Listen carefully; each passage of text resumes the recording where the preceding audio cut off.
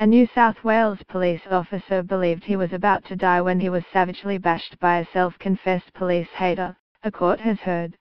Lake Illawarra Senior Constable Daniel Poole was at the home of Jason Scott Cormack in Uadarra on June the 21st last year to investigate reports of bear outs being done in the street that morning. A woman answered the door and Mr. Poole asked her about a Holden Commodore parked on the nature strip. Mr. Poole, a veteran officer with 34 years' experience, told the woman he would be seizing the number plates as the vehicle had been unregistered for 12 months. Cormack strode out of the house, pushing past the woman, his then-girlfriend, and Mr. Poole.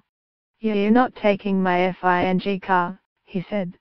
"I am not taking your car, but I will be taking your plates," Mr. Poole responded. The two men walked towards the vehicle, with Cormack apparently still abusing Mr. Poole. Mr. Poole said Cormack then attacked him when he tried to arrest Cormack for spitting. He said Cormack punched and kicked him until he could no longer stand. The beating left him dazed, shocked and sporting multiple facial fractures.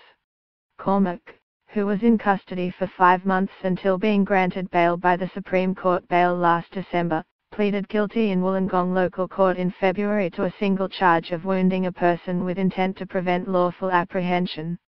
The details of what happened next are still disputed between prosecutors and Cormack's legal team. "I believed I was going to die as a result of how savage the assault became," Mr. Poole told Wollongong District Court during a hearing on Thursday.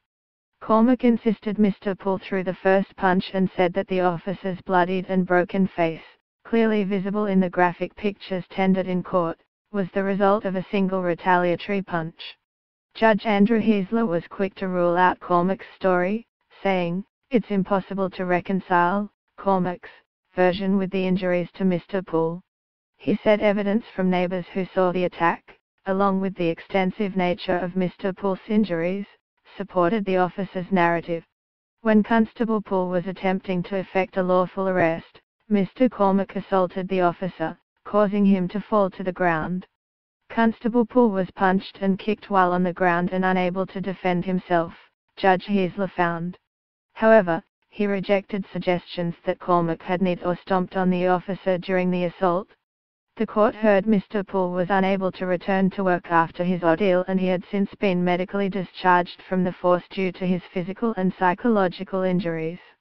"I loved it, that's why I did it for 34 years, but you've got to move on," Mr. Poole said outside court.